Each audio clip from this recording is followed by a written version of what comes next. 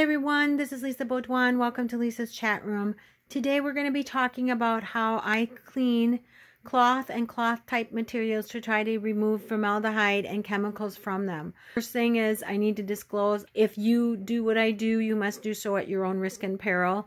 I've researched things and I do the best I can. This works for me. It might not for you. And also, too, you should do your own research. I'm going to put a link about my allergies in the description so you can go and watch that. But in a nutshell, I suffer from multiple mental conditions, and I also suffer from some type of allergy with formaldehyde and preservatives, which causes my complex PTSD to trigger. So my playbook plan is to remove as much formaldehyde as possible. As a matter of fact, I have to remove it completely because even if there's a little bit in my house, I have a reaction, very strong reaction. So I created a playbook plan. I do go through a lot of this stuff in other videos. Basically, it's in some imported clothing. It's also in different kinds of laundry soaps, and you can get exposed by the mail person. You can get exposed by the new clothing that you buy. And the problem is you buy something new, you put it in your closet, and guess what? It's all over the clothes that you have tried to remove it from. This is my personal opinion. It's happened to me. So again, maybe you don't have an issue with this. Maybe you do. I'm just sharing this information because there's a lot of people who seem to have an interest in this, and I'm getting some feedback now from these videos.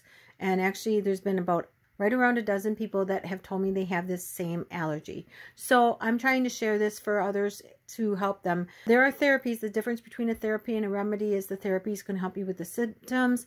A remedy would completely take the symptoms away. So I'll go on with more videos as I go through my journey. I'll take you with me. Even if it helps one person, it's worth these videos. So what I do to clean clothes is I always consider a clean clothes as contaminated. So in my car, I have a container with a lid. And when I buy something, some type of clothing article, and I go through what that is in other videos, I put it in a separate bag and I tie it as tightly as I can. And I put it in that plastic lid container. And I bring it in here and I actually put it over here. This is my containment area, I call it. And you can see I've got my duster wands over here and whatnot, and my vacuum, and I will talk about them in other videos. Originally I had that washer, and I just bought this. Never had a big washer and dryer for several years now. What I had planned on doing is using one for when I get new clothes and formaldehyde contaminated clothes. Okay, that's what I call it. That would be for the contaminated clothes, and this would be for the worn clothes, which means clothes that don't get it. But the problem is, if people come into my house, I'm going to get it. Sometimes I get it myself just by going out and visiting people, or even sitting down at the doctor's and getting a blood draw. I can get exposed to these chemicals as well. And I know I may sound over the top, but it is a very horrible allergy to have because the exposure is everywhere, coming at you from different things. So the playbook plans I do, I make these videos because I show you the things I do to get this out of my house, because I cannot sleep or think if it is in my house. So we're just going to concentrate on this part. I clean the laundry. Now, how do I do that?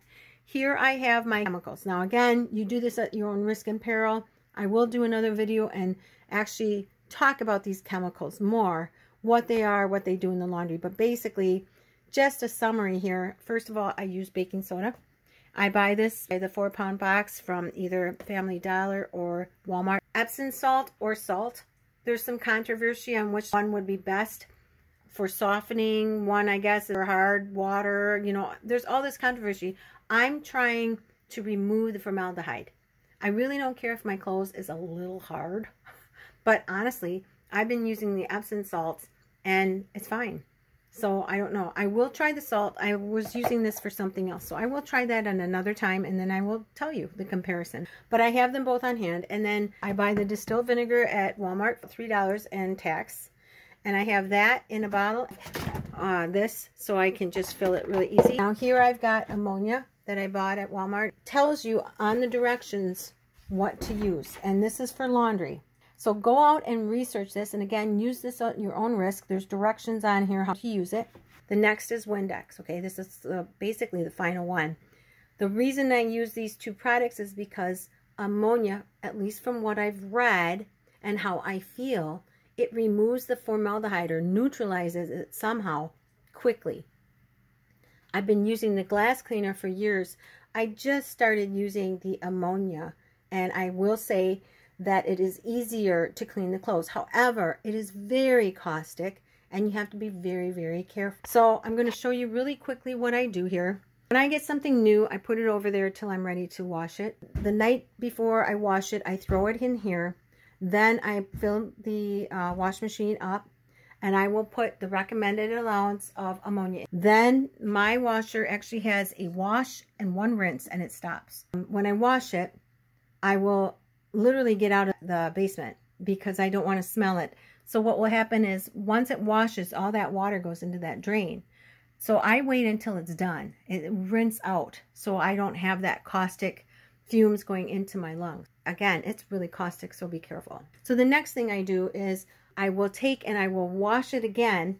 This time I will use, if it's large, 1 cup of the baking soda. Put it in here and I mix that with about 1/4 cup of salt, or 1/4 cup to a half a cup of Epsom salt, something like that. I'm trying different ratios, but you don't need a whole heck of a lot. And I put that in here. I would use 1 cup for a large load, and then I actually use 1 cup of the vinegar. Now that's a controversy too, because some people say don't do that, some people say do, but that's how I do it. So I'll run it through again. Do not ever put the vinegar in your dispenser. Okay, don't ever do that. You put it right onto your clothes.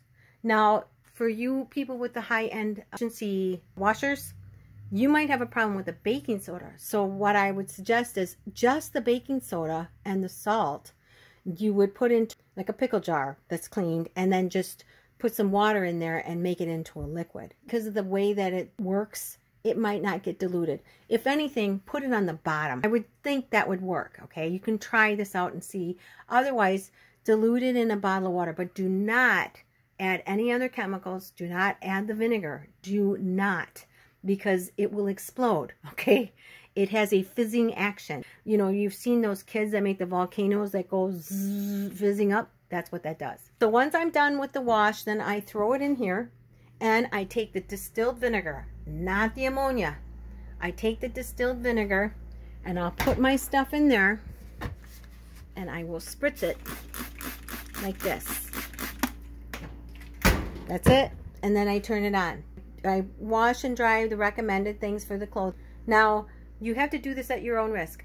I've looked to see if this would cause problems. Some people say it causes a residue, but once I'm done, I take everything out, and then I take my duster and I go in and I spritz that on my duster, the glass cleaner, and I clean the drum after every load, because I don't want any residue of formaldehyde getting onto the next load. So that's what I do. When I'm finished with that, then I vacuum them.